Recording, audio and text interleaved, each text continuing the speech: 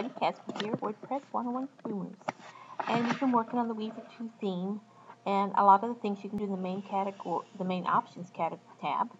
And you can do a lot of things to change the general appearance on it, how wide your theme is. You got your background and various things that you can change there. Whether you want colors that you want to use on different parts, the wrapper, the content, it's different little areas. Like it's kind of like putting a let's say you're cutting out little blocks and you put a smaller one on top of one and a smaller one on top of one. You could each make each one of those layers a different color or a different background image if you wanted. And you can do those type of changes in the General Appearance tab. You got the Layout tab where you can decide how many different, you want your widgets here, you want your widgets over there, do you want one column, do you want two columns? You have a lot of various choices that you can have and put in there as to how on the layout of your site. And then you can change your fonts and your widget areas. You can change the header area. This is the header area up here. And now we're going to work on the navigation area and changing the colors and things there. Okay, here's our site as we were working on it. And we're going to go ahead and make some changes. We're going to go on over to menus now. The menus is what will change your menu bar, your navigation bar. And that will be good. We're going to change, I already changed one of the colors here. I went and changed it so it had the same color that I had for the site description over there. I just copied the same color over.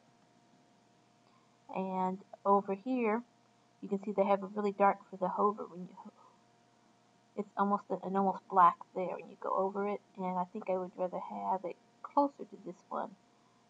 So anyway, we're going to change that. I'm going to pick the darker color that I had up here for the title. And it also has a problem with one too many pound mark there. Go ahead and get that fixed and saved. Okay, and it's still storming outside, so you can hear some rumbling in the background, I'm sure.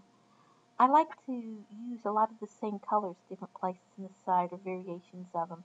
And so I'm picking some of the colors that I used over here for the header to go over here for some of the other colors here.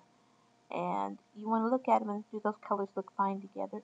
And you can kind of tell that they do there, and then that gives you, go ahead and see how it looks like on your web. Okay, now this is looking like this. And what it has, if I put a page that's going to be like, the about page was the parent of it, and so I'm going to drop down, and those other colors will show up down here because it's a drop down menu. I don't have a drop down menu here in this one. This one has a drop down menu. See, and that's what shows up and goes down. Okay, and we got some of those navigation things changed. And the white, this shows what you can change also your text, but if you make it bold, you can make it italic. So if you want to change how it shows up here, I'm happy with how it's showing up right now. I could change it if I wanted to. The other thing that's really cool about Weaver 2 that I didn't have on the other Weaver is you can change some things and how they look like for your mobile phones. And I'll have to get a mobile phone out and check and see what it looks like and go back and change some of these if I want to change them so that they'll work well on the mobile phone. You do want to have the websites so that they work well with mobile phones, and that's very good here. And as I said before, you got some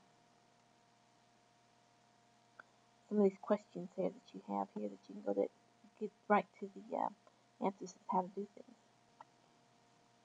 And as you go along, you can see some of the things here that are that you can't see that are for the Pro version. You can add HTML to the menu bar. If you've got extra space on your menu bar along here, either side, you can add some words, text, links, something that you want to add there. Here's just a sample. I'm going to go ahead and put the welcome here. I'm going to the right. Here's how it would look, but I could use more HTML and change the appearance and the coding and stuff on it. Maybe you have a special contest or something, and that would be good to bring notice to it right there. Just use your imagination, the things that you want to use and how to do that. And you can change it. But anything you want to do here with this website, you can do. Have fun with it. Heidi Caswell here, WordPress 101 for Boomers.